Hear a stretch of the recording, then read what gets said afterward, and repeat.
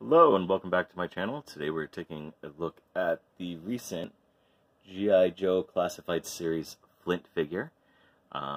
He is marked as number 26. I do have the box in the background upside down, but I liked it this way better. I'm really excited for this figure. I'm really happy to get this figure. As far as the leaders of G.I. Joe go from the original cartoon, Flint was my favorite of the three. The three being Duke, himself, and Hawk. Now, he was always the second in command to Duke and then third command under Hawk, but he was really, the primary focus of Season 2. He's the guy in the opening, pointing his finger, yelling, "Yo, Joe," even though it was Michael Bell's voice instead of Brett Ratner's voice. But I'm cool with this. This is a cool figure. Now, Flint is a warrant officer. I still have no idea what the hell that is in G.I. Joe. And as I said, in the original cartoon, he was the third in command. I don't really know the hierarchy in the comic books at all, but still, really excited. The box has this beautiful artwork. Let's go ahead and read this real fast, showing off just how gorgeous that artwork is.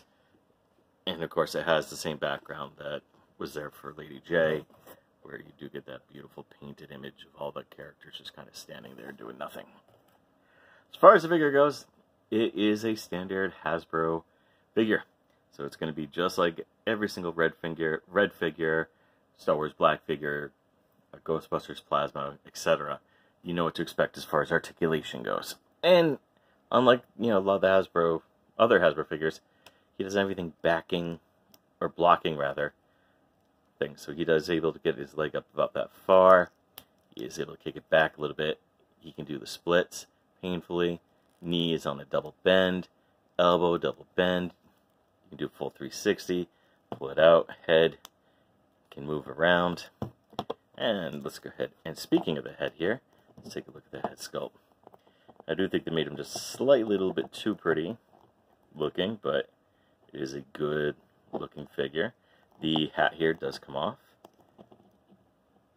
and I'm really impressed by that. Instead of it, taking it off and putting it on like you do with Lady J, it's just a soft piece of plastic. He does have that nice fade cut going on. He does come, the costume, the outfit here is really, really good looking. It's very well sculpted, the shin guards, the knee guards, and of course the bullets for his shotgun. He does get weapon storage here. He does get a holster here, and then he gets his backpack for his shotgun, which I really, really dig. And I'm very, like I said, this is a really cool figure for us older collectors, especially for those of us who grew up watching G.I. Joe. But it is what it is. It's a standard Hasbro figure at this point, where as far as articulation and posability goes.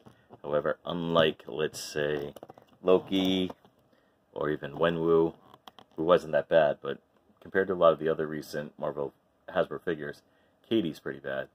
He can stand up. Look, I can actually bang around, and he doesn't fall over. But yeah, as then, you know what to expect at this point if you collect any of these figures from Hasbro. But he can allegedly hold his shotgun.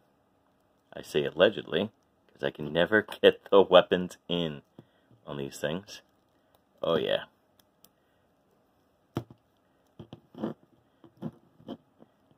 And it just looks badass, right? But yeah, that's it.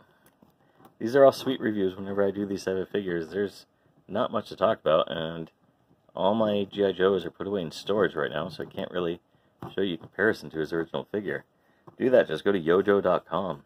I'm no way affiliated with them, but they're probably the best site for that. So again, thank you for watching. Please comment down below. Tell me what you liked, what you didn't like.